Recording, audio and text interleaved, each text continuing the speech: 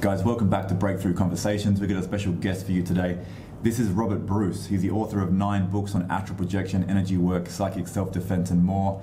He is a leader in the field for more than 30 years in the spiritual space, running workshops across the world, and he is back with us for a couple hours on everything spirituality, astral projection, energy work, life after death, and even extraterrestrials. So stick around, guys. You're going to love this. Robert Bruce has written many books on astral projection, energy work, one of which is my favorite, which is Astral Dynamics, and the book Energy Work. I believe you've written about 5 or 6 books, or is it 9? 8 or 9. Yeah, quite a lot. I think it's 8 or 9, yeah. If you count the audio books as well. Yeah, because I met you through a very strong coincidence or synchronicity right before I started my spiritual awakening, when I was working in real estate in a display home, that I was in the middle of nowhere in Wellard, and I had no one come through for the whole weekend except for 2 people. The first person that came through was a Buddhist monk, straight off the plane from Thailand, all in his robes, and was chatting to me about astral projection and talking about the mind and meditation and the Buddhist way. But he doesn't like astral projection because he wants the path to inner peace. Then the second person that came through was you and your wife. And I remember chatting with you and you telling me you're an author, but you're very hesitant to say what kind of books you were working on. Yeah. We had a big chat. I got your details, and now 7 years later, here we are. But I've had a huge amount of spiritual happenings and different things and astral traveling in that time since speaking with you. So I'm very grateful for that opportunity from the universe and to dive deep into it. And I wanted to ask you, when did you first astral travel, and when did you find out you had these different gifts, and how did they start happening? I was 3 years old. Oh, wow. Okay. So you kind of unlocked that 4. very young. Yeah. When it's an interesting story when I first astral projected. And the first time I astral projected, I went to bed, as you do when you're a little kid, probably about 8 o'clock. And I went into bed and started settling down, and then my body started to vibrate, and I started buzzing pleasantly from head to foot, and floated up out of my body. Wow. And then I floated in that position. I'm still on my back with my feet in front of me, and I floated in that position through my room, down the hallway, down the stairs, through the house. And, went into the front room. There's my parents watching television, and this was in England. And then I woke up in bed. Oh, wow. And then a few minutes later, I settled down again. I buzzed and came out of my body again. And through my childhood, I had thousands of astral projections. Wow. I mean, I would have several a night. Whenever I went in. Now, I keep in mind, I'd never read anything about it, because we didn't, at that point, we didn't even own a television. I mean, I couldn't read. And so I remember telling my mother about what I was doing, and typically you pat you on the head and give you a cookie. And smile, your kid's got an imagination. So your parents didn't have a similar gift to you as far as spirituality and things like that, or were you? My mother did, yeah.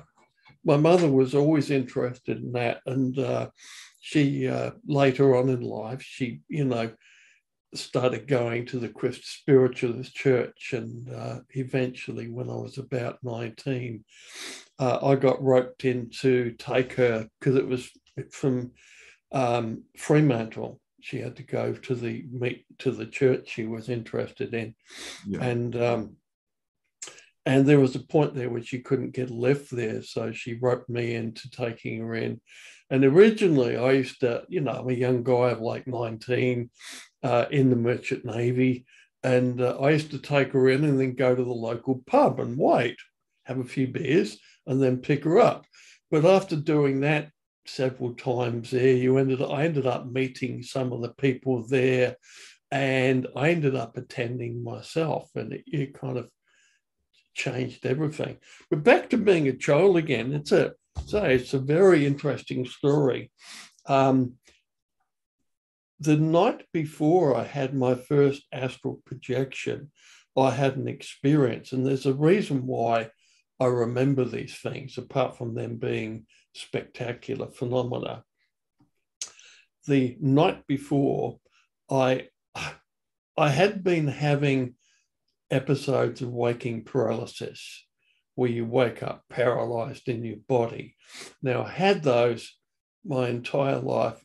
They didn't ease off until I was about 40.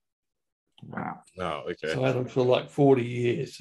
And in my 30s especially, I would get them 2 or 3 times a week. And it got to the point there where I was so wired, because this was a horrible experience, being paralyzed, and that I could sense it coming on. And I learned to roll out of bed instantly, because you wait 1 second, it'll catch you. But you had a little feeling coming on just before it hit you. If you acted really quick, you could stop it. Yeah. But and now the day before I had my first astral projection, I had a paralysis episode which was plaguing me as a child. And of course, your parents don't understand that. You don't have the words to tell them what's happening at that age. And I'm paralyzed in bed, and there was this light coming from beside me now, and I'm moved. Now, I couldn't physically move. I know now, because I've explored this. I was moving inside my astral body, which was still in my physical body, and I moved around inside my physical body. So I looked to the side of me without physically moving, and sitting beside me was a large ET insectoid being. It was like a giant praying mantis. Wow. What color? It was like I couldn't really see the color. It's I couldn't tell. It was like a gray, greeny sort of a color, like you'd expect, but I didn't note any black eyes. Color. Big eyes, yeah. But imagine the head of a praying mantis. Yeah. It was identical. It wasn't like a giant praying mantis, but it was intelligent. Now, in front of it, about the size of a soccer ball, it had a ball of glowing, pulsating light. And it was this pulsating light which was causing my paralysis, I felt. And I've explored this memory a great deal. And it actually led me to developing a new technique for recovering memories, childhood memories. My memories go back to in my mother's womb and before I was even conceived. Oh, wow. I have some memories of that. How do you, what technique do you use to unlock such memories? I'll get to that. I'll get to the technique afterwards. It's a simple technique. But what happened then, I looked at this praying mantis being that didn't seem to notice me. And I looked at it, and after about probably 10 seconds of looking at it, it looked at me and noticed that I was awake, reached out and tweaked this ball of light, and I'm out for the count. It knocked me out. And now this was the night before I had my first astral projection. I have to say, it seems that this ET altered me. And I think this had been happening quite a lot in my childhood because I've been plagued with the paralysis sensation, which I remember was just terrifying. When you're a little kid and suddenly you're paralyzed, you know, you can see the room around you, but you can't move. You can't even blink, you know, the paralysis is extensive. But years later,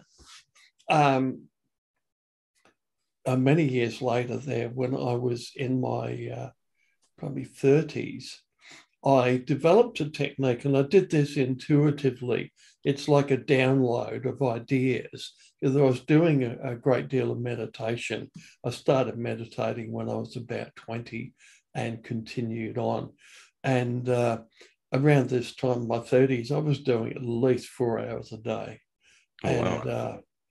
yeah, I did a lot of meditation. And I had the idea, I'm thinking about certain things and that in my memories and that I had, and it just came to me to explore a memory.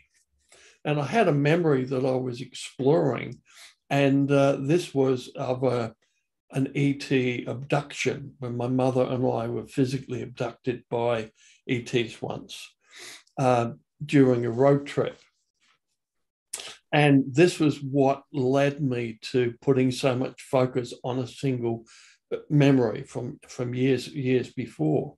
I was about 30 then when I took my mother and we went to a development circle at an old English medium's house.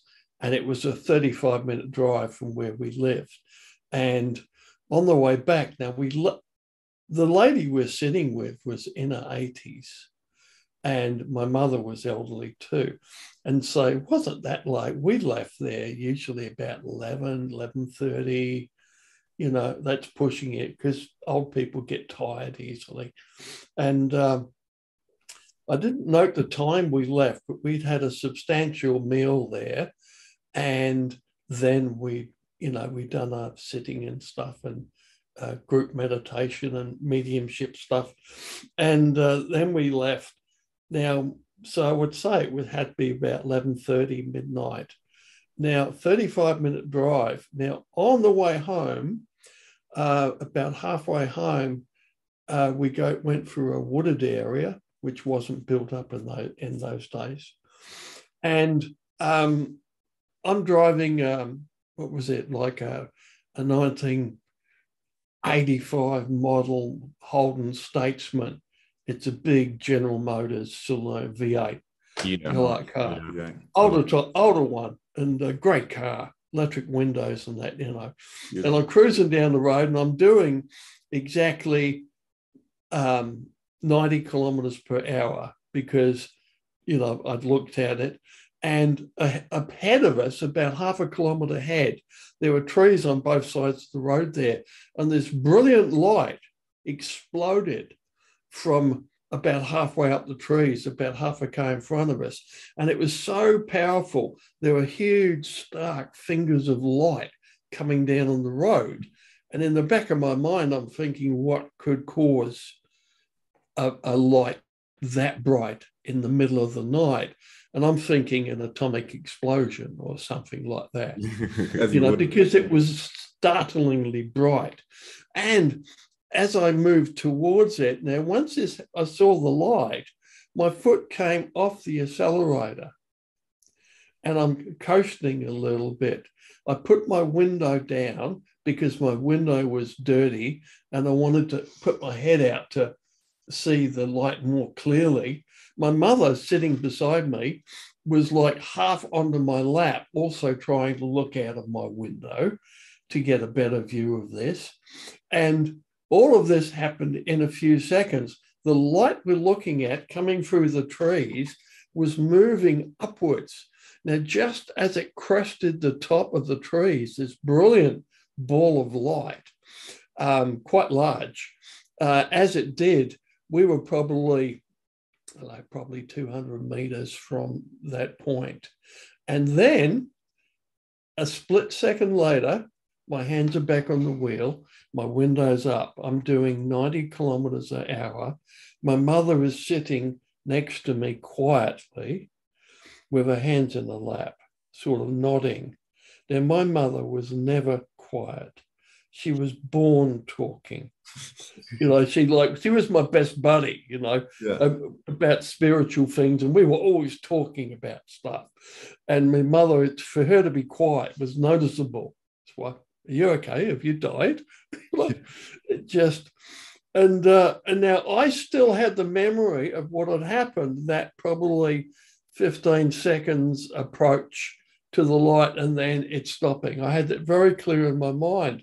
And I said, Mom, what was that light? And she said, what? What light? I said, that light coming through the trees.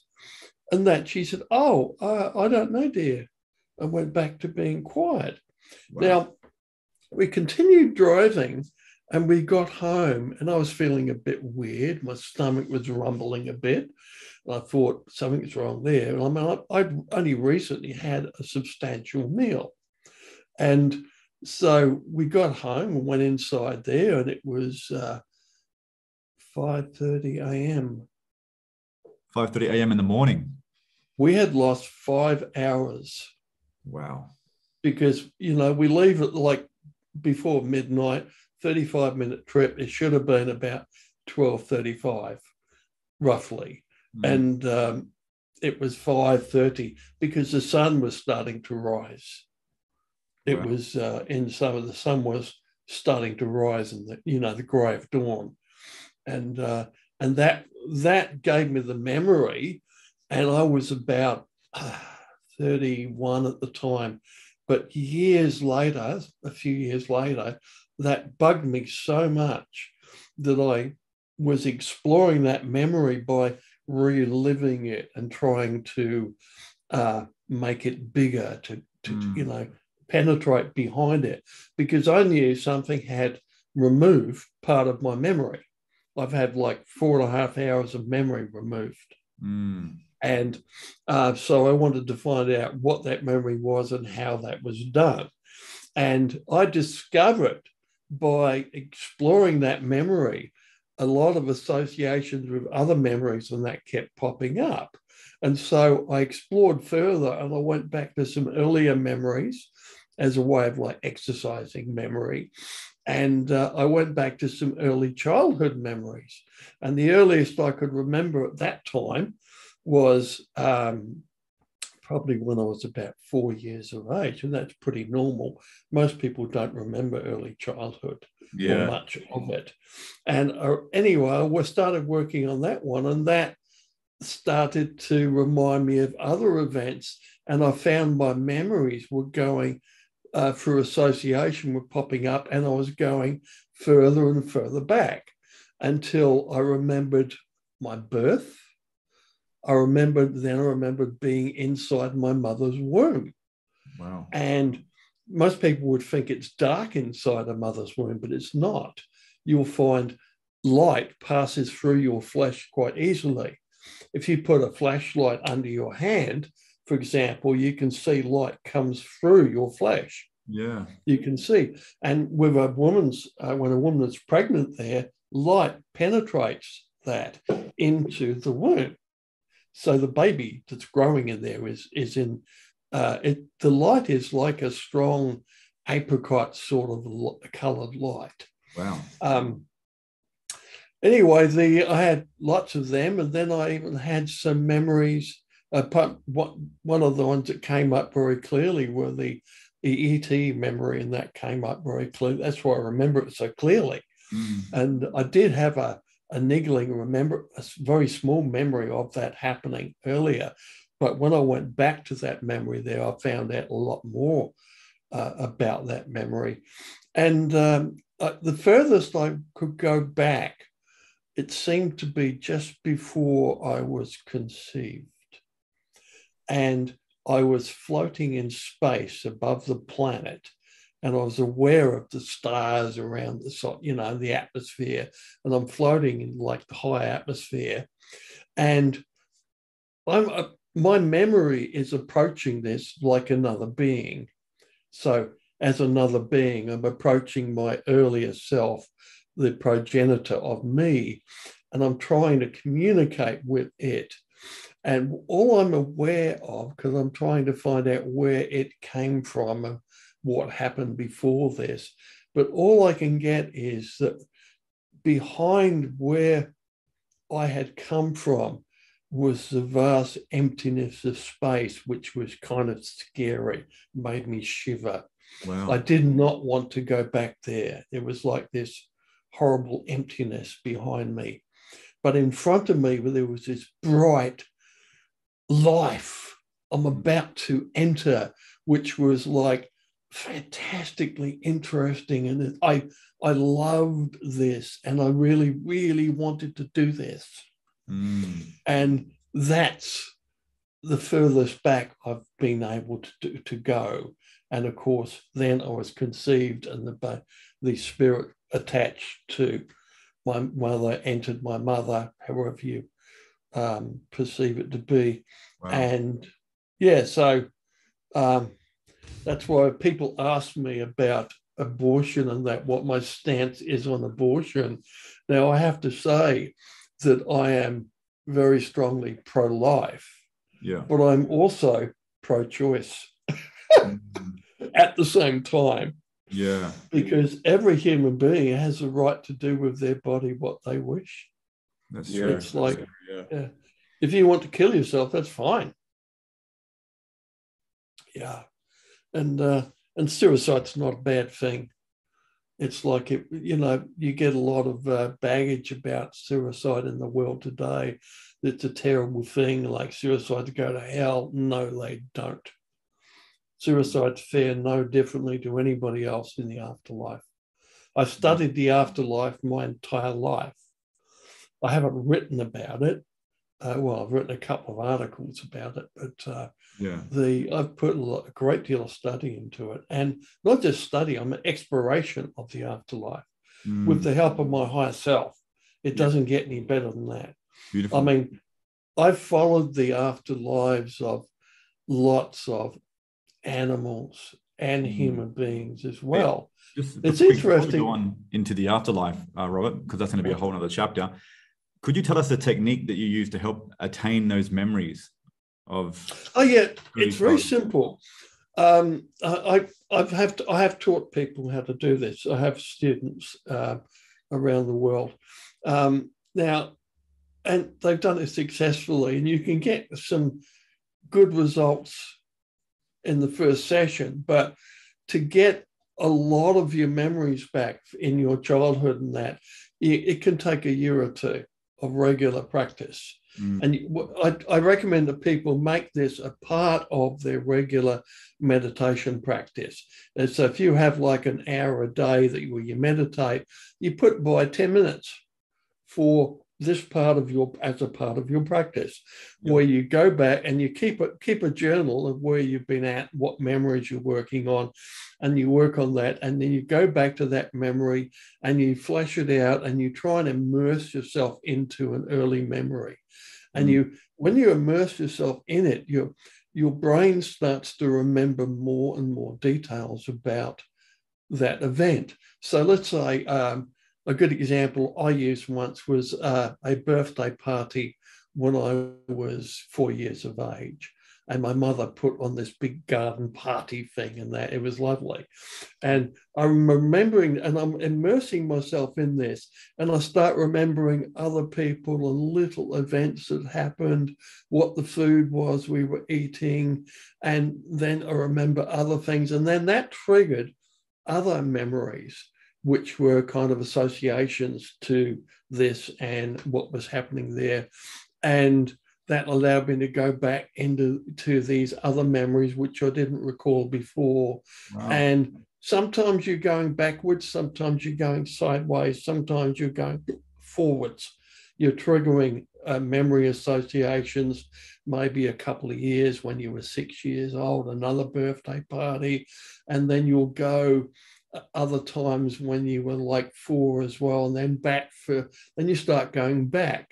If you keep at it, you find these other memories, and you start to map out, if you're recording these memories, which I do, in a kind of a mind map, where you draw circles and lines and little, headings of the different types of memories and that. But you will progressively go further and further back. And while you are doing this, your mind is learning what your intention is and what you want to do. And it is starting to help. And what I learned from this is that we forget nothing in our existence. No human being does. But what happens is we archive memories, just like a computer does. You know, when you have memories in you that get a bit old and you're not using them, at a certain point, they start getting archived and we start forgetting them. They go out of our conscious mind. If something happens to remind of an early event, you know, it may pop up and say, oh, I remember that, you know, but a lot of stuff it's difficult to remember. And this is why, to remember things in the long term, look at the lengths that school teachers go to, and that the science involved in teaching children. You know, my wife's a teacher. It's like I know quite a bit about teaching, and it's like the process of teaching and learning is something like, for example, you can't just read through your times tables once or twice and hope to remember them. You won't. You can't read through a lengthy poem or something or a song once or twice and hope to remember it. You won't. But so to remember that, so it's in conscious memory all the time, is through repetition, we do the times tables until we know it by heart. And then we know it will stick and it will stay there. And that actually forms a part of your mind. It programs your mind to work in numbers, decimals, multiplication tables. It's the foundation of mathematics. It's incredibly important if you're going to school and want to learn that. We're programming our mind in a way when we're going back into these memories and really absorbing it and sitting in it, and it creates other maps we can go into. Yeah, it does through associations. Now, the associations are there. And the secret is go back to an early memory, explore that, and spend time, immerse yourself in it. And you will find that will trigger other memories. So would you be going... So would you be going from the earliest memory that you can remember?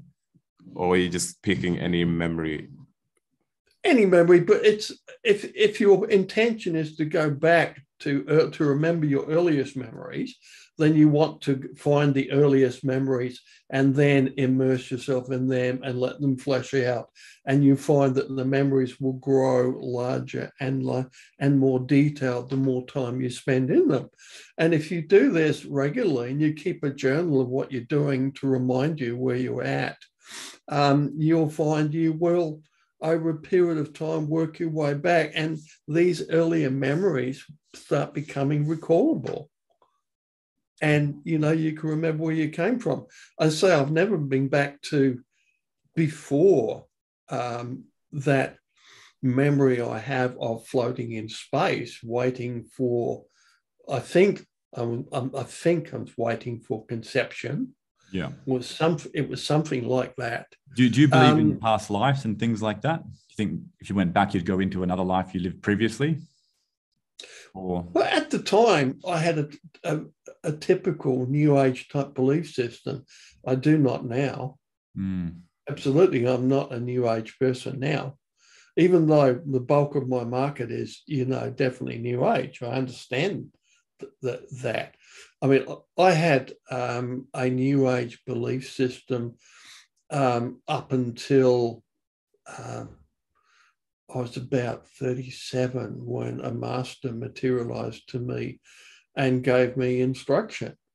And it gave me what I call the catch basket concept, which is an article on my website there. And this is my Bible, which is, and it basically, because at the time I was struggling intensely to go further. Now, keep in mind, I had, apart from a lifetime of experience, I had suffered demonic possession. I'd lived through that, a few weeks of that. I had raised Kundalini many, many times, and pretty heavy phenomena and stuff like that. But I was still hitting a brick wall. And I didn't realize, now the master told me the reason why I couldn't go any further, why nothing was making any sense, was because I was blinding myself with my own beliefs. And it told me I had to proceed through the steps of my own personal experience. And what that means is I have to use scientific method, which means I have to remain, to stay an open-minded skeptic and to experiment. Now, when I do something, if you give me an idea or a belief of your own there, I can be open-minded about that and skeptical in a friendly way. But then I take that away and I will try to do what you've told me you've done and see if I can repeat that. If I can repeat that, then it becomes my personal experience as well. And that's real. This is something you can believe in. It becomes true. Everything else, no, you cannot believe in anything else. This is why our civilization is where it is at the moment, because we have used scientific method for hundreds of years. If you understand scientific method, it's the most important thing there is. Now, there's no reason why we should not apply this to spirituality. 100%. We absolutely should. Because, you know, nothing is real. I mean, this means you can't believe anybody, and it feels like you're going to be a bit lonely, particularly with church groups and things like that. Now, religious thinking is actually, it's in the DSM-4, the Diagnostic Service Manual. It is like religious, it's a psychological condition, a psychological disorder, really. DSM-4. DSM-4. Yeah, well, that's religious extremism and things like that is, you know, I won't mention any particular religions and that. But if you get religious thinking, which is based upon things which are completely outside of personal experience, so you are believing in things. This is no different to believing in fairies as a small child, or the Easter Bunny, or Father Christmas. You know, we raise our children like that. We give them those beliefs and we go along with it, you know, supporting the lie. And then when children get to an age of, I don't know, 10 or 12, they discover that we've been lying to them. It never goes down well. And but that religion is a very similar thing to that, although it has, you know, spiritual ideals and things like that woven into it. But it's still outside of personal experience. You have no evidence. You have been basically brainwashed with, you know, like in this world, Christian propaganda. You know, you've been given to you at a very young age. And the idea is you get roped into going to church and, you know, you're taught not to question the church and just do as you're told. Yeah. Basically. You've experienced firsthand, even seeing and how your beliefs create a ceiling that you can't break through in your meditations, in your practices, and in your work. Yeah. That's exactly what happens. What you're saying there, that happens when it's outside of personal experience. Because you are living like a fantasy. And this is completely opposed to working with your higher self. The higher self is AKA /God / there are lots of names used for the divine in this world. And the divine, when you get to understand it, it doesn't care what you call it. You know, the hundreds of religions there are around the world there, they make a big deal out of it. No, God's called Jehovah. No, it's called Allah. No, it's called this, it's called that. You know, but they're all talking about the same thing. Yeah, it's all about the message. Yeah. We get stuck in the label. They're talking about the same being. If you're talking about your different versions of God, they're all looking towards the same light. They're all looking at the sun. You go to every different country in the world there and ask them what they call the sun. Everybody's got a different name for it, but they're all pointing at the sun. Exactly. It's like, very true. Yeah. Well, it's exactly the same thing. While we're on the subject of God, how would you define God from your personal experiences and what it is? God is like the source. There's a quick explanation where you can say everybody is God. Everybody has a part of God in them. Now, I say, this is correct. Every living thing has a spark of God within it. Mm. But you have to understand how this works. You need to understand the mind split effect, which I demonstrate in my work on astral projection. The mind split effect is that when you have an astral projection in progress, your physical body and mind can still be awake and conscious and thinking, albeit paralyzed in the bed, because astral projection causes waking paralysis, where you're paralyzed and you can't move, but you can be awake. Okay. You can't move a muscle. Now, you're awake and functioning mentally in your physical body. Now, your astral body is out. That is also functioning and independently. They're not aware of each other. Yeah. Now, once you've done that, other aspects of you start appearing in higher dimensional levels. But for the basic aspect, there's the basic aspect of the mind split effect is your physical body mind. It's one, it's the original. The second one is the astral body, which is a copy, first copy. This third one is your dream mind. Now, your dream mind can become active at the same time as you're astral projecting while you are still awake. So that's three aspects of you functioning simultaneously. And if you really push this, you go to the higher dimensional levels and you can be conscious in all of the higher dimensional levels simultaneously.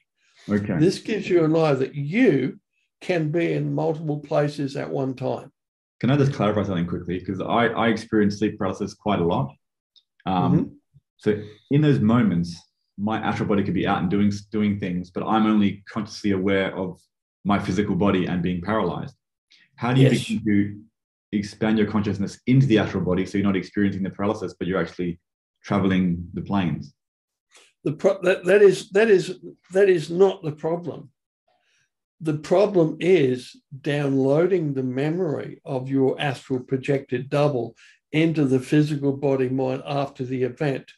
Okay. You could be out of body for a minute or an hour. Now, I train my students and I bully them to aim to have a 10-second astral projection.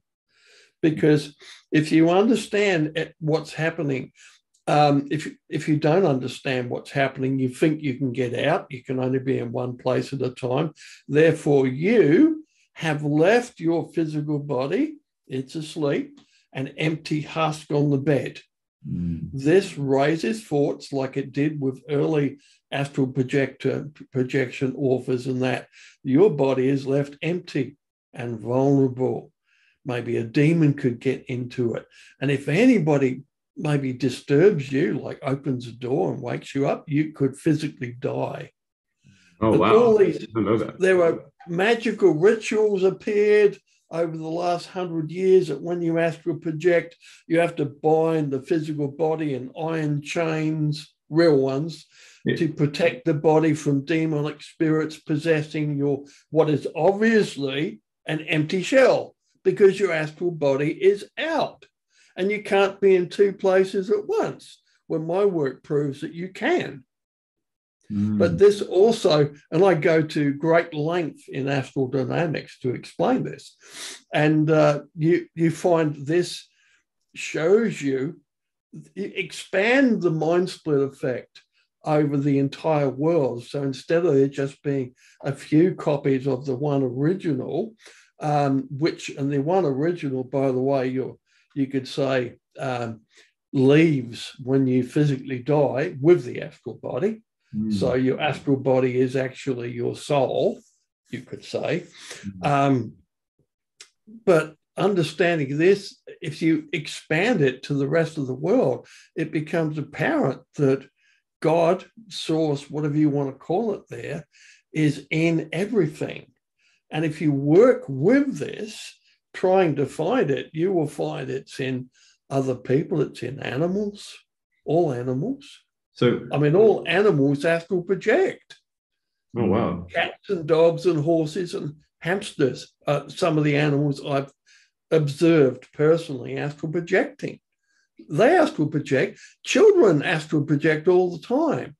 So can all of us astral project when we're young, and then we just forget, or is this kind of like something that you have to? Yeah. Yeah. Okay. It's like when children are young, particularly say up until the age of about 8 or 10, they're really active in the astral, and then a child's life gets really busy. You start, working with other people and groups and things and school and family, and there's a huge amount going on. And yeah, they start to lose. Well, they don't stop astral projecting. Children don't. I'm confusing myself here. Children don't usually remember. It's very rare for a child to remember an astral projection. Like it's just like an adult there. They don't remember it. Even though they are out of their body and they're quite active, they don't remember it. So if you can't remember it, it never happened. True. Yeah. This continues throughout life. So, I mean, you astral project all the time. You're not remembering it because typically most people, and I have explored this with people, and I may explored it by in the astral going around looking at other people who are asleep. And I find most human beings have an astral copy of themselves floating a couple of feet above their physical body, mimicking the sleeping position of their physical body. Wow. Now, there are also higher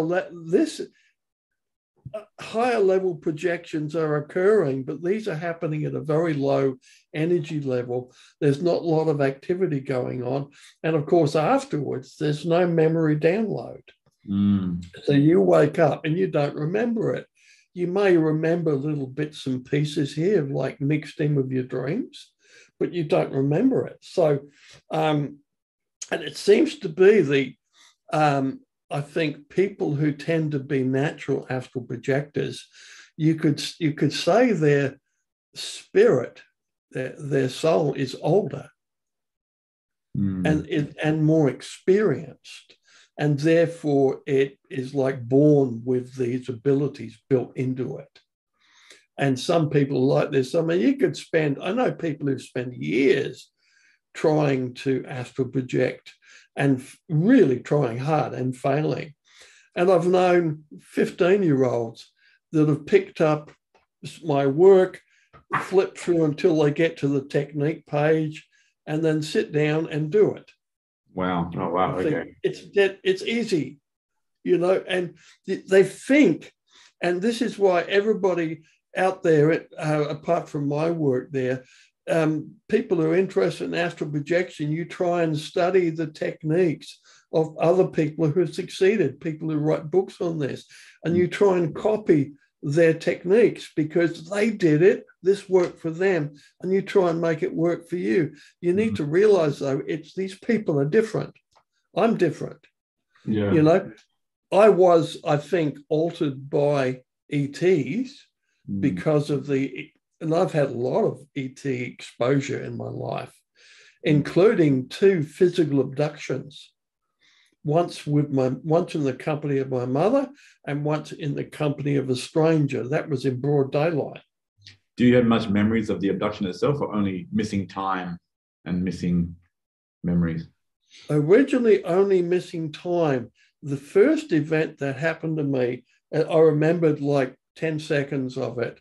The light appearing over the trees up to the point. It's like 10, 15 seconds maybe that I remember, and then blank. Nothing after that. Now, I know how they do that. They remove a memory slice. A few seconds of memory are taken out here and there, and you can encapsulate a memory completely and remove it from a person's recallable memory. And it's I spent many, many years trying to get that memory back until I finally found a way to recover it. Yeah, but how comes wouldn't they have thought that gap in time that they left would have also triggered some sort of thought process or some sort of investigation from a person?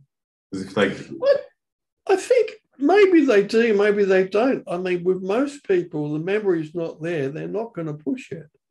I mean, it's pretty rare to come across someone like me who is going to put that amount of effort into, trying to find out what happened. And it took me several years. And I remember up until the time before my mother died, she remembered the event, but she never wanted to talk about it. She would always change the subject. I'd raise it and say, Mum, do you remember that time when we saw that bright light in the car? And she said, yeah, I remember that. I said, what do you think it was? And she would always change the subject. Now, my mother was intensely interested in ETs and spiritual phenomena, and that in that sense, we were very much alike. But for some reason, she never wanted to talk about that. She always changed the subject. And I think that was something that was implanted in her not to pursue it. Or maybe also because it maybe would offended her religious beliefs and that, I don't know. So fear of limiting beliefs, you reckon? Yeah, it was kind of weird. But when I broke through it, what I did was I was using association, and I was creating fantasy memories, which may have fitted what actually happened. And I tried hundreds of different possibilities until I came across something which must have been close to what actually happened.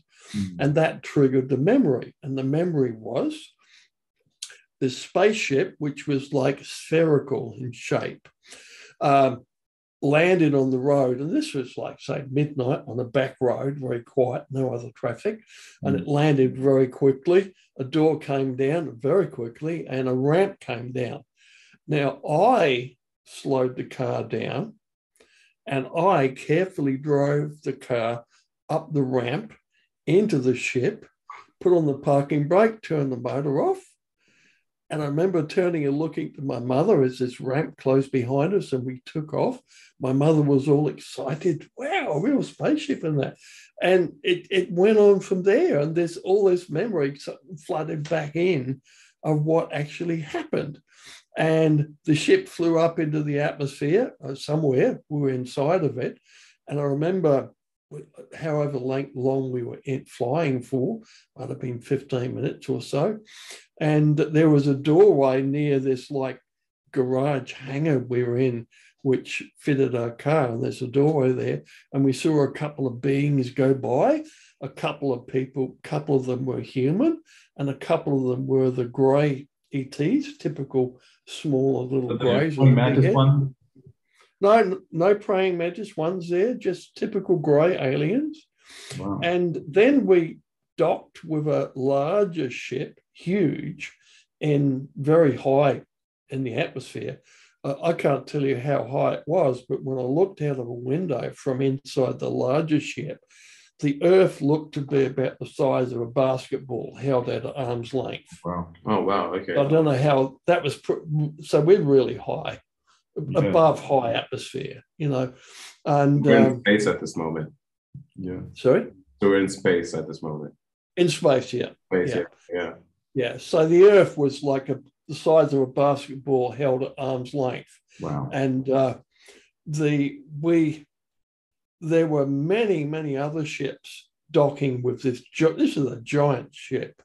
And there were like hundreds of other spacecraft identical to the one we were in docking, because there was a couple of windows in there. We could see it happening. And we docked very quickly and we got out, and there's like this huge, it was like landing at like an airport. There was this very large, wide corridor down, and there were these like docking ports, like every 20 meters, I suppose. And there was like all these doors opening up as far as I could see, and there were people getting out of it.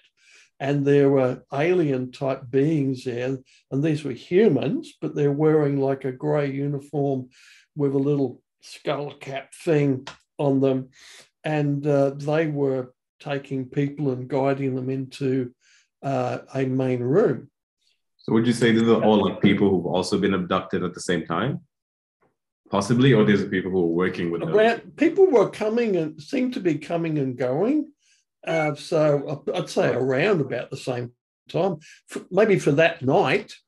Then again, night on this part of the planet, maybe. Yeah. And anyway, when we were led down a very luxurious hallways and that, and we were led into a main room. Then the main room was gigantic. It was like the size of Congress in the USA, massive room, and heavily carpeted, and it was outfitted with beautiful upholstered chairs. They looked to be made of like leather, and there was hundreds of chairs, and all the chairs were surrounding a dais which had this like huge crystal on it. It was a bit like the movie The Dark Crystal in that sense. It had this crystal, and there were already dozens of people sitting around of it looking at this crystal, and the crystal was vibrating and pulsing with light. And my mother sat down and looked at it and was kind of out of it then. I wouldn't sit down. And because, I was aware of where we were and I wanted to explore further. And an older man comes up to me with the ET uniform on, and he knew my name. He said, "Robert, let's go for a walk." And he took me for a walk around the ship, and he showed me some giant windows and that, which is where I saw the Earth and how far up we were, and was talking to him. And this goes on for quite a long time, but the essence of it is there. He tells me, he said, what they were doing, he says, we're abducting people. He says, when we can get them physically, he says, we abduct them and bring them up here and expose them to cultural programming. He says, which we've been doing for hundreds of years. He says, we are trying to program people with good ideas, like to get rid of things like racism, sexism, war, all of the bad things we have in our world today. And he says, when we can't get people physically, he says, we abduct them astrally. He says, most of the time we do this with astral abductions, but we get, a few hundred people every day we abduct physically from around the world. Wow. So anyway, I'm shortening down what happened there. And then eventually I went and sat down with the rest of them. And then it was over. Then I woke up I didn't wake up. The next minute I'm back down on Earth again and not remembering this. That's incredible. You pulled so much out of that. Do you believe that these beings are the Galactic Confederation or the service of good and of love and all that? I don't know. I have no experience with that. It makes sense that there is something going on. There's something there. These people were organized, and it looked like they were, quite big, as like a very large organization at work in the world around us. But these were physical ETs, very highly advanced, beyond where we could ever hope to detect them. I mean, our technology compared to theirs is like the difference between Australian Aboriginals a couple of hundred years ago and today. There's a massive difference. Huge. So obviously they seem like they're intervening in like the development of our civilization, but they don't want to do it directly.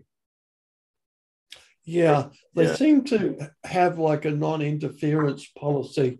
You can understand why, because it would be hugely destructive to our civilization to know about them. Yeah. I mean, there have been studies done on this, and I think it's well known and proven that if like an advanced civilization, exposes itself to a lesser one, the advanced civilization always ends up destroying the lesser civilization. You can't help it. It just happens. Mm.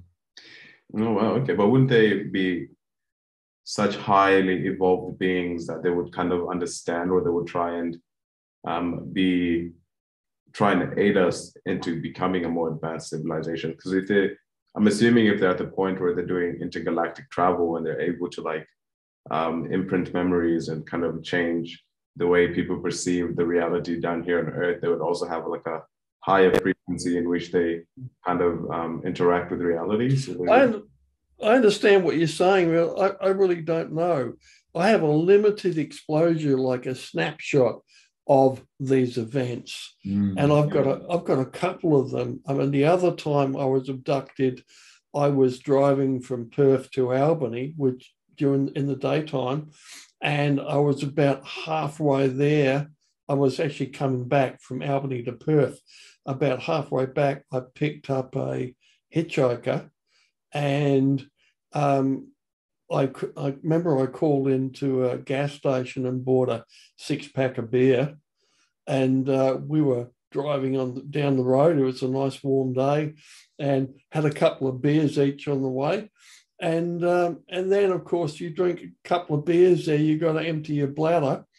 And so I pulled off the road. I saw a little sidetrack under the trees in the wilderness beside us. So I pulled off and went up under the trees, stopped the car. And I'm driving a 1975 Volkswagen Combi camper van. Nice. And air-cooled motor. And the great car, I had a few of them. And I pulled off there. The motor was hot. Of course, I've been driving a couple of 100 miles. And I stopped the car and got out on one side, and the other guy got out the other side, and we both emptied our bladders there. Now, what happened next was interesting.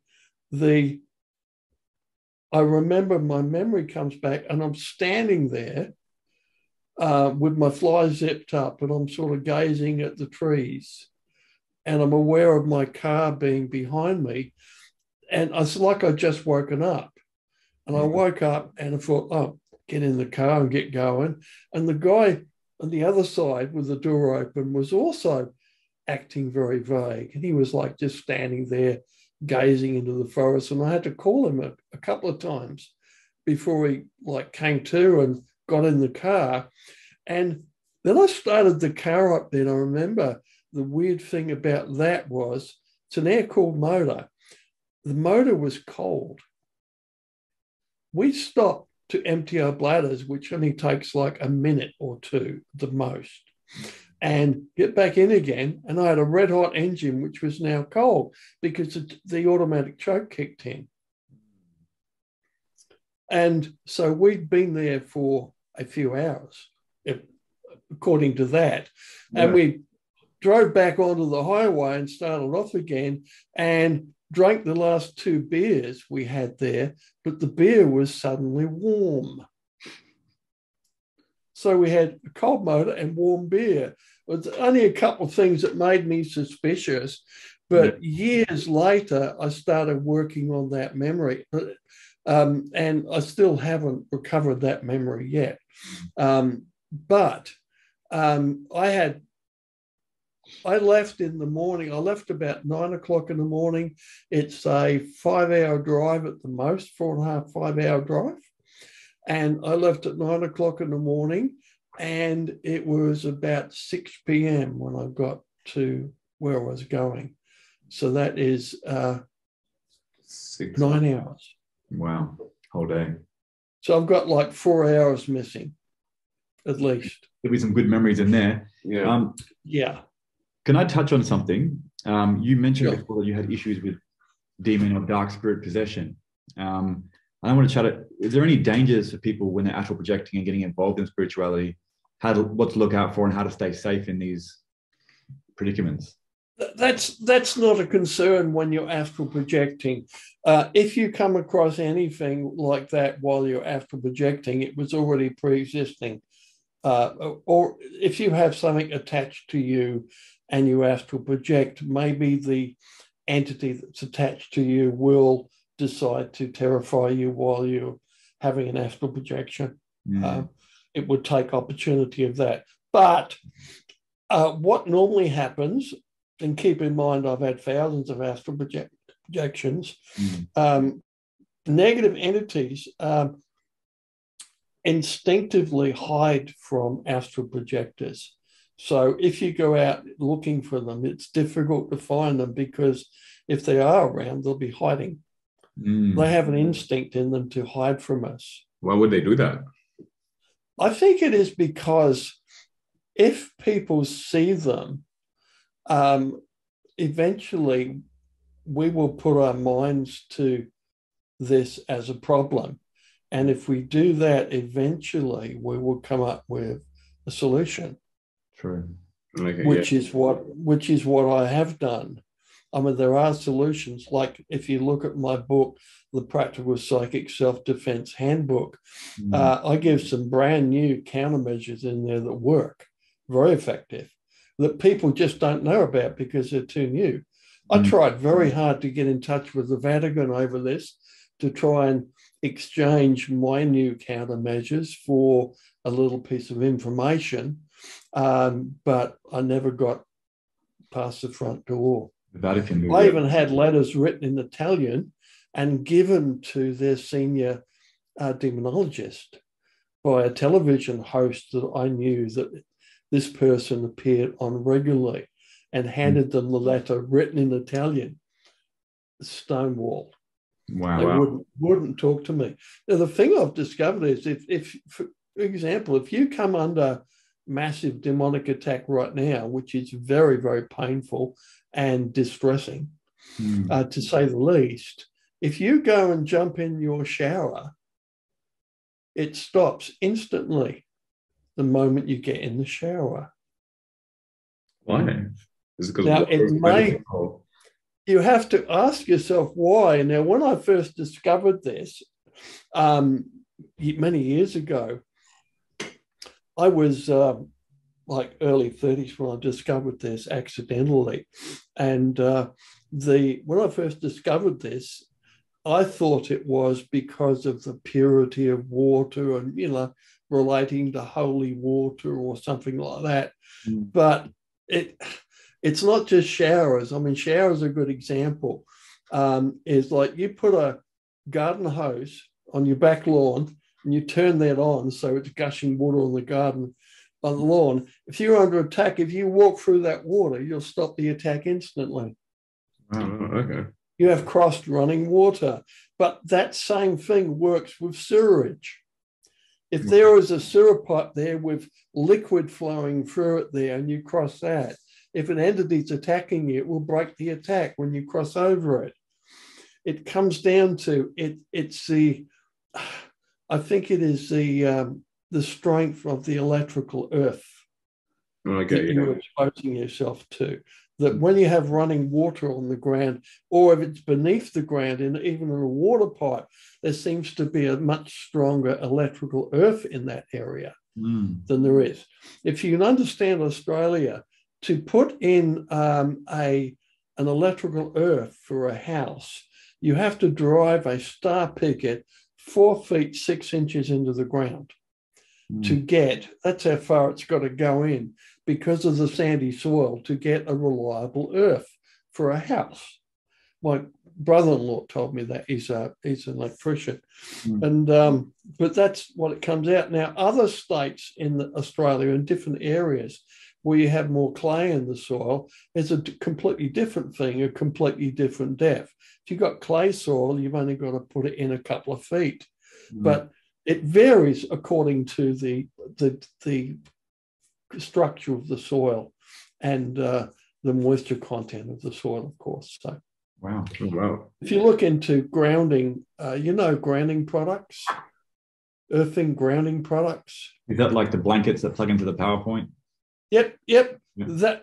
They're very, very good idea as a part of my countermeasures, because if you have a grounding sheet normally, which you lay upon, that you plug into the mains and it's wired up only to the third earth pin, no electricity involved in that.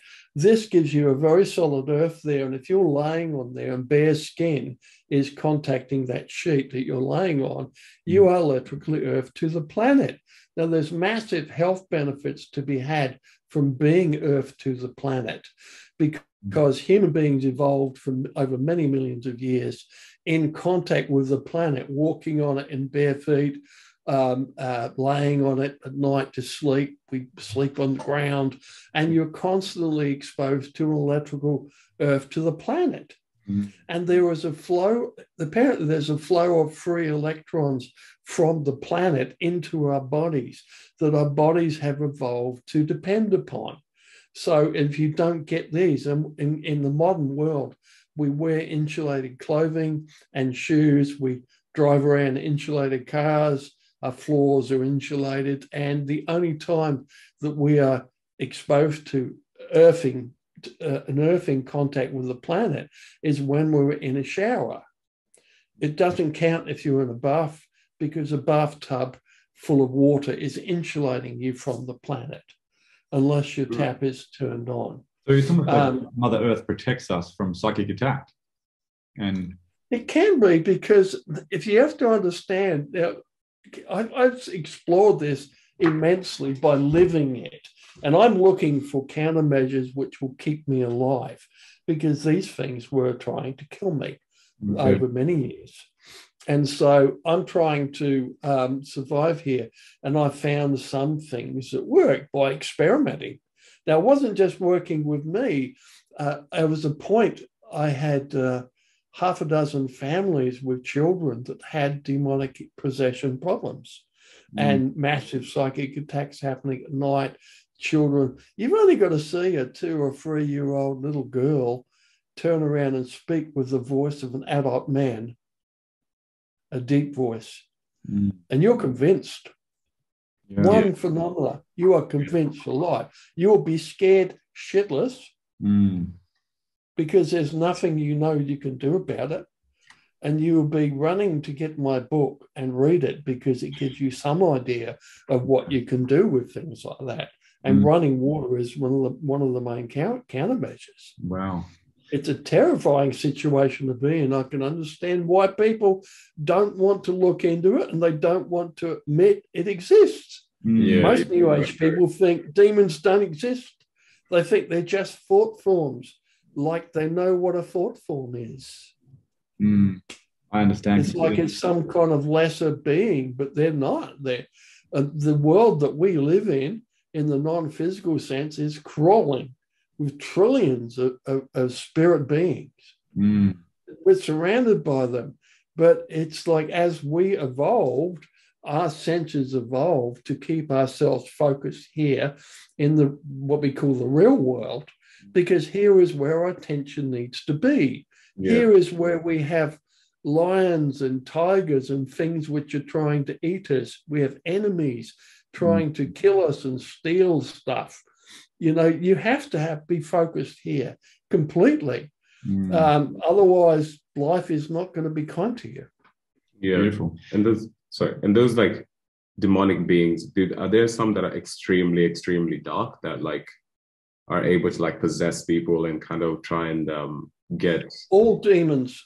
What demons possess, that is what they do. Yeah. Is there a hierarchy? Possess. There are a great number. There's like millions of different types of demons. The lesser ones, the basic legionnaires, they look like, do you remember, you've seen Lord of the Rings? Yeah. Remember Gollum? Yeah. Gollum? They look exactly like Gollum, but they have little horns coming out of the forehead. But they look very much like him, with the overlong legs, and arms are a bit longer than you expect for a torso that size. Just back to the demons, the different types of demons. The one that looked like Gollum with the horns and the long legs. You said there's millions of different kinds. Are any of them like the Bible talks about, like fallen angels or anything like that, or is it just totally different? Well, if you understand how the electrical earthing thing works, what happens is there was about, I think it's 8,000 lightning strikes around our planet every hour. Huge number. It's like a massive bombardment. Now, when lightning hits the Earth, apart from a little bit of localized damage, the electricity spreads out over the surface of the Earth instantaneously, like the speed of light. This goes over the surface of the land, over the oceans, everywhere. There is a field of energy. Obviously, it's not millions of volts by the time it gets around the world, but it is there. It's scientifically known about.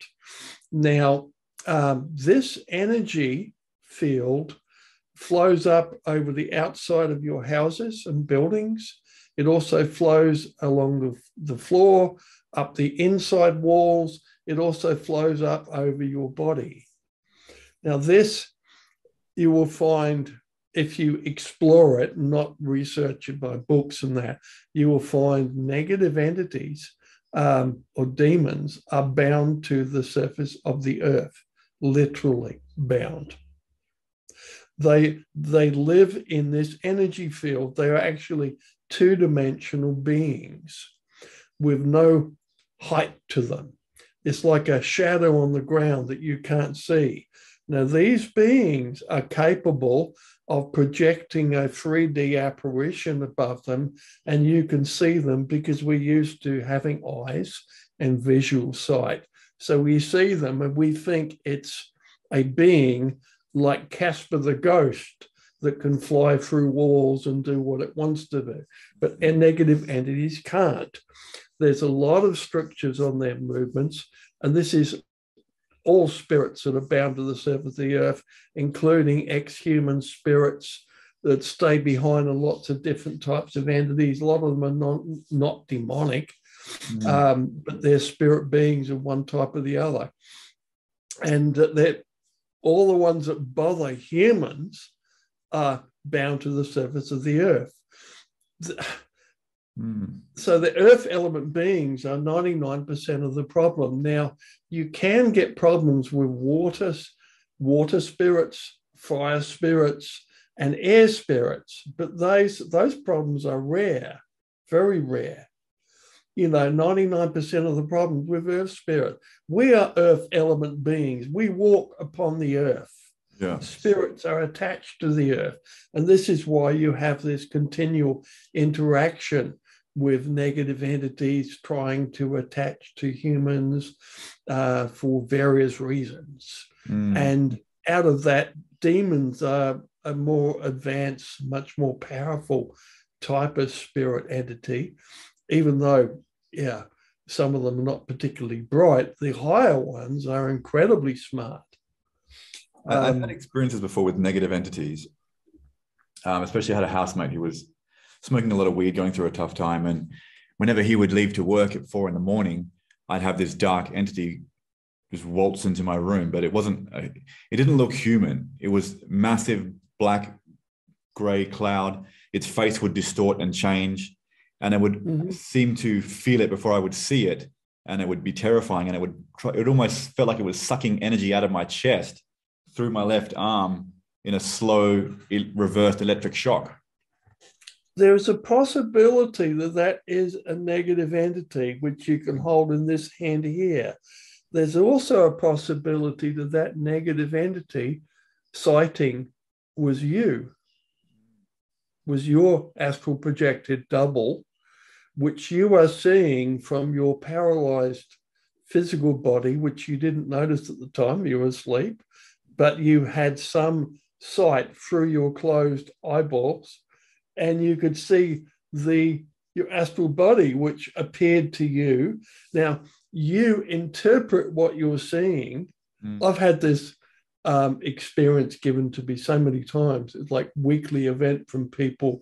I'm being attacked by my evil doppelganger or something like that, It's because we astral project a lot, and sometimes the astral body, there will be an interaction between the physical body and your astral body. And if your astral body is within 20 feet of you, literally, you will feel a very strong, very powerful presence, and it will be a scary presence. And the closer it is to you, the more terrifying that presence is. It feels scary. That's just how the energies of the astral projected double feel to the physical body if the physical body is still partly awake. It feels like a scary atmosphere. It literally feels like the devil himself is standing behind you with a raised axe about to chop your head off. Really? Imagine it's like swimming in the ocean at night and knowing there is a great white shark below you. That's sort of the feeling you get when you're exposed to your own astral projected double. I have astral traveled before, just coincidentally and through different ways, but it's very hard for me to replicate it all the time. But some of them have been really beautiful experiences where I've just floated above my body, seen myself and gone into outer space and then come back down. Or it can be. So it depends on the circumstances. Yeah. So you're talking about something where you are woken up 4 o'clock in the morning. And if waking you up, it's happening around that same time. It's like there's other possibilities beyond, and you have to look at that. One explanation of that is what you've said, that this is a dark entity thing that's bothering you. But I'm just offering some other possibilities that we can. But it's very easy to misinterpret what is happening. And a lot of people think that when they're exposed to something like this astral projection related phenomena, it can terrify them. Yeah. And it's actually being caused by their own astral body. They don't know what's happening. The body doesn't know what's happening. There is no guiding force involved.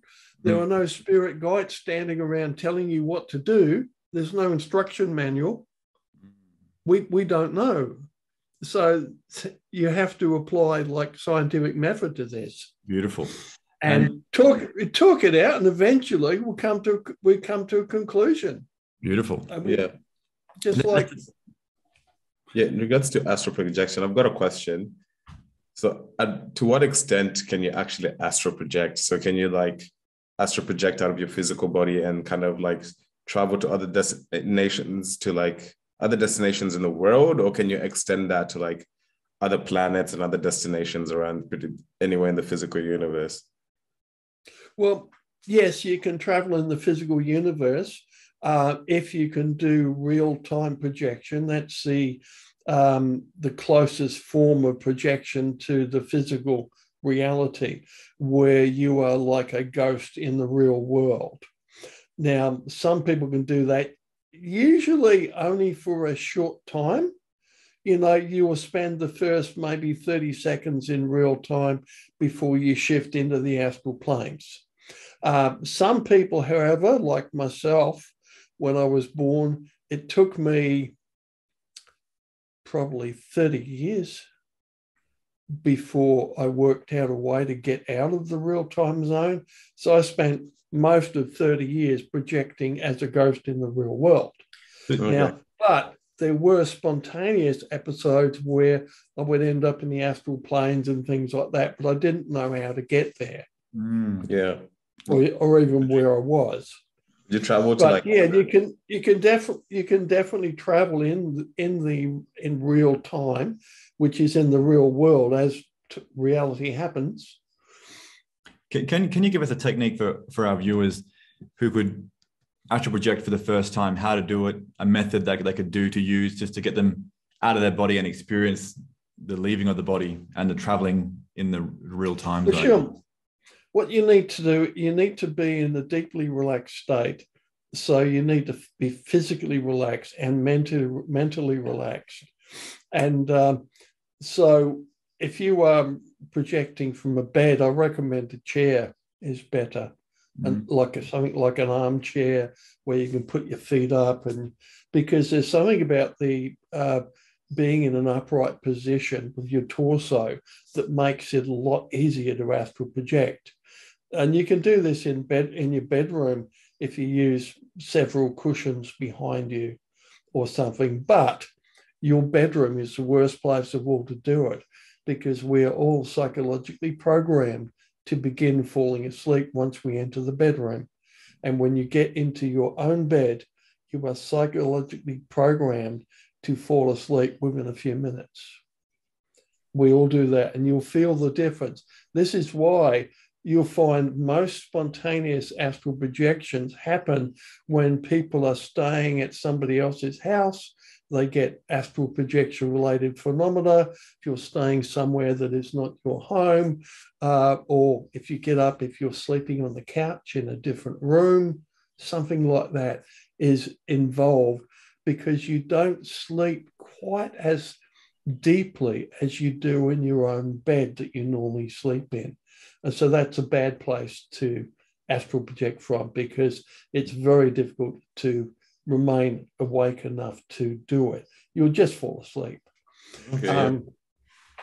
So do that, put yourself in a deeply relaxed state, and then imagine and feel, try and get your muscles to feel without physically moving. What I tell people to do is imagine they're climbing a rope that's hanging down from the ceiling, a nice strong rope, and they can reach up and climb up that rope out of their body.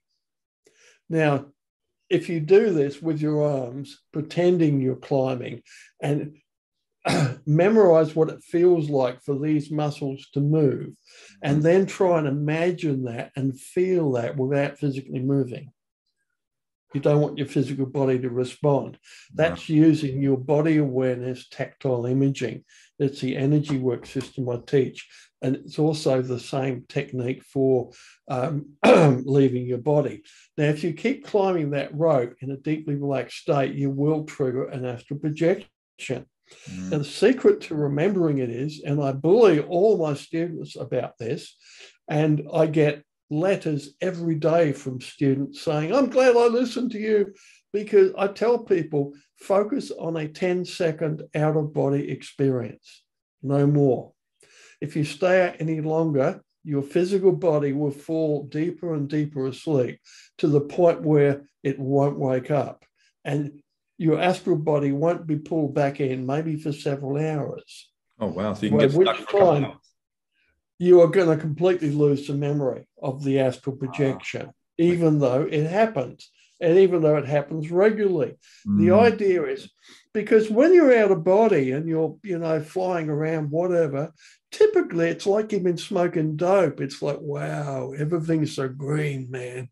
You're just looking, and you're mainly observing.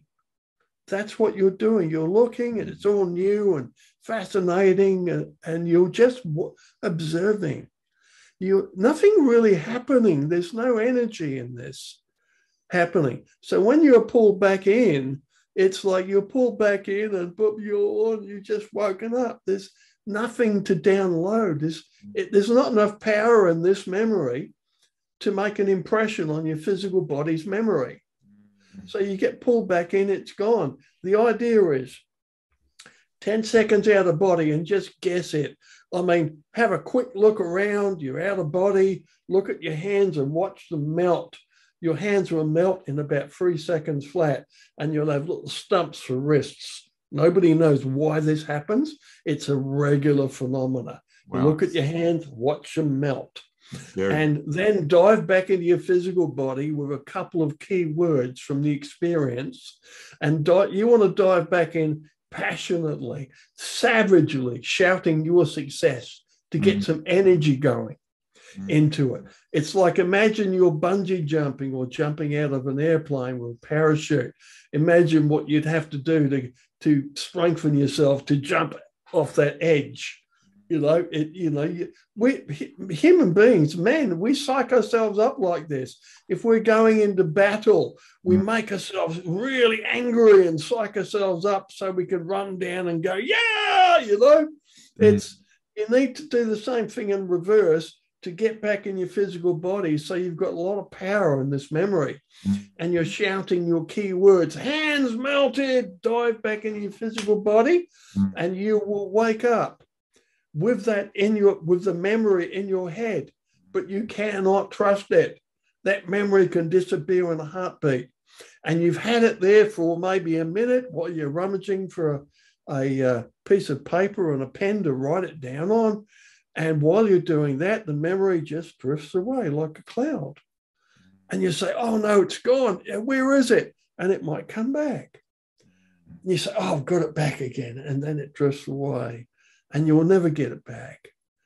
But the interesting thing after an experience like that, it happens with dreams as well, is you remember the experience. You remember waking up and you had this really cool memory.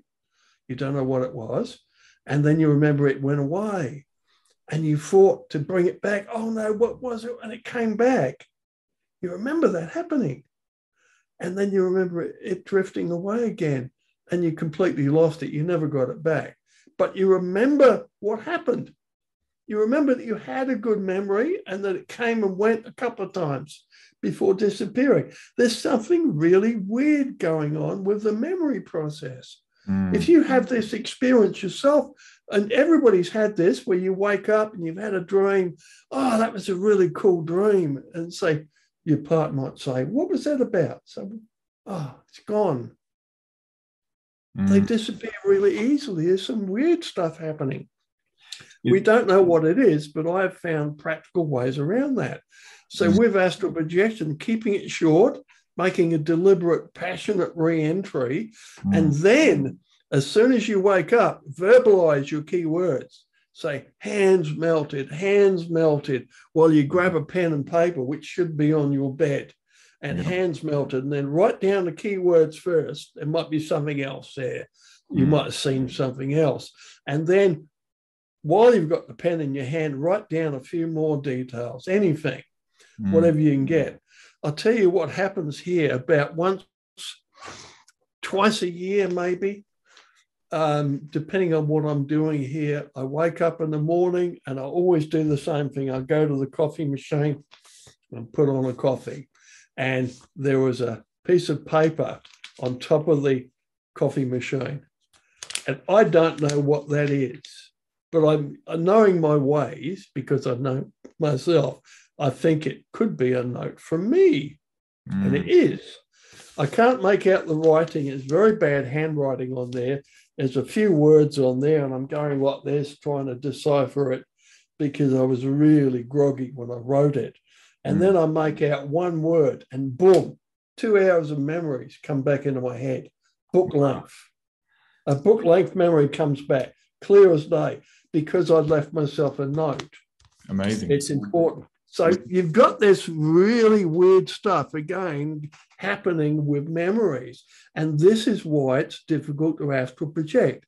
Even if you are succeeding every time you try, you will lose the memories if you stay out too long. The idea is keep it at 10 seconds for the first few astral projections until you get a little bit of experience with the process of exiting and re-entering your body. And then extend it, go to 30 seconds, and then go to then try 1 minute. Because keep in mind that you're limited on when you astral project out of your physical body. That's going to make your physical body feel very tired, because at least 50% of your consciousness energy is leaving with the astral body. So your astral body is going to feel paralyzed and really tired. And you're just very easy to just fall asleep. Now, when you fall asleep, your physical body is going to nosedive in deeper and deeper levels of sleep very quickly. Now, once you get beyond light sleep, let's face it, I mean, sometimes it's very difficult to wake a person up. Yeah. You know, little things. Now, the astral body, when it comes back in, it causes a little bit of a tingling, which will normally, cause alertness and help us wake up. But if you're deeply asleep, that won't happen. Your astral body will try to get back in and it won't be able to. The experience is like you will jump onto your physical body and you're like pounding on it, let me in. And you think, oh my God, my physical body's died, because it feels cold and damp like a corpse. because that's how the physical body feels to the astral body. The Yeah. physical body feels cold and damp, like it's dead. Now, that will remain that way until the physical body wakes up and then pulls you back in again. So there's no other way to get back in your body besides jumping in it? Is there any shortcuts or things you can do to bring yourself in, or do you have to wait for that time lapse of the body to pull you? All you have to do is, if you can't see the body in front of you, just think about your body and the room it was in when you left it, like your bedroom. Just imagine you were there and you'll be there instantly. Oh, wow. That's the only shortcut there is. Okay. But if you are in the room, you might be able to see your body in front of you, and then you would dive back in it again. The other way is, I mean, just so you know, having the intention that you're going to go back in right now, you know, and try and get some energy behind that, so that you will remember it. And then remember to verbalize it, a couple of words, and repeat them over and over again until you've written something down. Now, because 2 seconds later, that memory can disappear. Can I ask you about the real time zone? Because in your book, you said, as an experiment, you get a random playing card, make sure you don't see it. Yeah. You stick it on your window facing outwards, and you're going to try and astral project and see the card. Yeah, that's a good test. I have a friend of mine who's an engineer in Statesville in the States, in North Carolina. And he's a very good astral projector and remote viewer. And he calculated a 78% success rating doing that.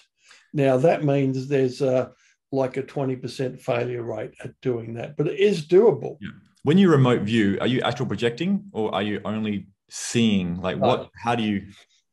They are all connected. I mean, remote viewing is what clairvoyant. It used to be called clairvoyance. They changed the name and called it remote viewing to make it sound more scientific. And this was done by scientists when they were studying it for military purposes. But clairvoyance is remote viewing, and remote viewing is excellent. I recommend anybody interested in that learns a protocol for remote viewing, because it gives you a very accurate protocol for getting psychic information and interpreting it. And I mean, typically remote viewing is done. You have a person that sets up a target, and you set up what you want to look at, and you put some pictures maybe and some text information in an envelope, and you seal that envelope, and you put 2 random 4-digit numbers on it, on that envelope, and then you record that, and then you file that envelope, and you send, maybe by email, you send that 2 4-digit numbers to the remote viewer that's going to view it, and he gets those 2 4 numbers. And when he opens the email, the instant you look at those, there is a gestalt occurs. This is a psychic phenomenon which is well known. A gestalt is like there's a little moment of knowing, a split second of knowing. Yeah. It's like when you, if you're walking down the street and there's people walking by, and occasionally you look up and lock eyes with somebody for a split second. And there's like when you first meet someone, there's a little bit of information about what that person is like, passes into you. You get like a gut feeling about a person. And this is what the remote viewer gets from the 2 4-digit numbers. He looks at that, a gestalt occurs, an idea, a split second of information about that downloads into him. And then he goes through the protocol, which is usually a series of like 100 questions that he asks himself about that. What does this feel like? What does it taste like? How big is it? And you're using your imagination and that to and all your senses, see what this feels like. And you can be amazingly accurate with this. So you can remote view inside an envelope, inside a cabinet. Yeah. Amazing. Oh, wow, that's crazy. Because you can have that 2 4-digit numbers can pass through several people before it's actually presented to the remote viewer. And typically the remote viewer will be in a relaxed state, and he will have the information there on a piece of paper, and he will open his eyes, turn the page over. So you can improve the gestalt effect with that information behind that 2 4-digit number downloads. Could someone More like effective. yourself remote view maybe inside the White House or Area 51 or things of that nature? Anywhere on the planet, anywhere in the universe. But would you have to have already experienced it, or you can just think about it? This is different to astral projection. This is remote viewing. You will get. You may not know where this remote viewing. Let's say it is the White House. You may pick that up as you go through the protocols for interpreting the remote viewing. Remote viewing is not like psychic ability. It involves a little bit of psychic ability, and the more of that you have, the more accurate you're going to be. Okay. But there's a very strict protocol for interpreting that, which you can extract from that good information. Is that in your Astral Dynamics book? That information? I do have a vision interpretation protocol there. Okay. But no, I don't give remote viewing methods there. I did in the first edition. The first edition was like 600 pages. It was a lot larger. But I removed quite a lot of that book when I did the second edition. Why was that? Why did you remove the remote viewing stuff? Purely space. The book's theme is about astral projection. True. Yeah. You know, going too far into other topics is a no-no. And I was conserving space because I needed to make space to put a lot of new content in the book when I did the second edition in do you have 2010. Do you have any remote viewing information or the protocol on your website? No.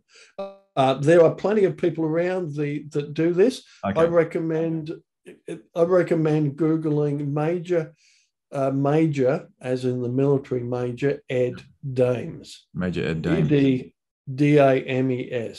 Beautiful. Major Ed Dames. And you will come up with all kinds of remote viewing courses and things like that, which he does quite well. Yeah. Is it possible for you to like remote view and like, let's say you wanted to access some like information in the Vatican or something, or would they have like some sort of barrier or people who are there to protect you from actually going in there and remote viewing? Is that possible? I think there are, in some places in the world, do have protection against astral projectors, spirits, and things like that. But you can't block remote viewing, because to remote view, you're not actually going there. You are extracting information directly from the Akashic records. Oh, that's what really happens with remote viewing. Wow.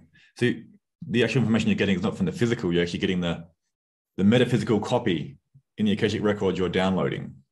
If you look at the Akashic records, it's like there is a continual flow of information from the physical universe into it. So if you this is what clairvoyance does. Clairvoyance, you're extracting information from the Akashic records. Remote viewing is the same. They don't call it this, but this is what I think happens. Wow. And this is how remote viewing works. Can I just say, with the real time zone, which is the closest dimension around the earth that we go to when we astral travel, you were saying that if you try to, that card I was saying on the window, if you try to guess what card it is, you'll actually interfere with the process of the card itself. So do our thought forms manipulate this real time zone? You can do, particularly when you're in it, because your imagination is very powerful, and if your guesswork and your imagination, like if you're guessing what this card is before you get there, it's very hard not to guess an outcome. And if you're guessing that, I bet it's a Queen of Hearts, you might see the Queen of Hearts, spades, because you're trying to preempt it. Or as soon as you start to see the colors as you go out there, your guesswork leaps in. It's a Queen of Hearts, but it's not. Yeah. You need to you need to keep your mind very clear and relaxed and just see what's happening. Can you see any correlations with the real time zone and our thoughts manipulating reality? Can that same thing happen? Let's say if people are very, very fearful, they're going to meet a demon or whatever. Could they project a demon into their real time zone, be scared of it, and then jump back into their body? You can imagine one. You can cause the phenomena that's going to scare you. You can produce that yourself. You can also attract it if you're very fearful. Once you start becoming afraid, it can overtake you, and you're projecting a lot of fear. That can attract negative entities. Unlikely that it would attract a demon unless the demon is already on your case. Fair enough. If you already have it. But it will attract like local garden variety entities that will pretend to be demons. True. That is very interesting. Yeah.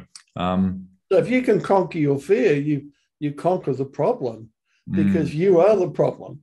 As I said it earlier, when you are the problem, if you're having an experience like 4 o'clock in the morning, kind of regularly, you've got something happening there. And it's most likely, in my experience, your own astral body causing the issue, and you're guessing what is happening. You're trying to interpret what's happening, and you don't have enough understanding or experience to interpret them. So you jump to conclusions. Oh, this looks like a real evil thing. And you're projecting thoughts that this is a bad entity up there. So it starts to look and feel scary. And you're contributing to this. True. Without that, I mean, your own real-time projected double creates enough energy which feels bad. It feels negative and scary. That's what it feels like, but it isn't. It's just you. Is that because it's an unusual, unknown experience, so we interpret it straight away as fearful, when in reality it may not be scary? Not with the astral body. I've done a lot of experimenting with this over the years. And the astral body itself, there is an interaction with your own physical body and astral body that when you are close, particularly when you are both conscious, you get a lot of feedback. This disappears about 20 feet distance. But when you get close, like if you're in the same bedroom, you're going to get quite an intense feeling from your own, caused by your own astral body. Like an interference pattern or something with a...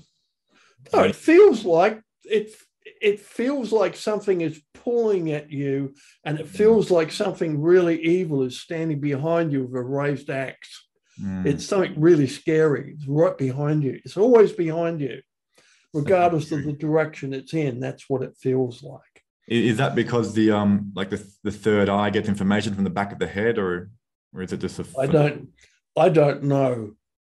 I really don't know. I mean, you could be laying in this position, your astral body is upright to your right-hand side, but you're still going to feel it pulling on you from behind. Typically, keep in mind, your dream mind can be involved with this as well. There's you on the physical bed, partly awake.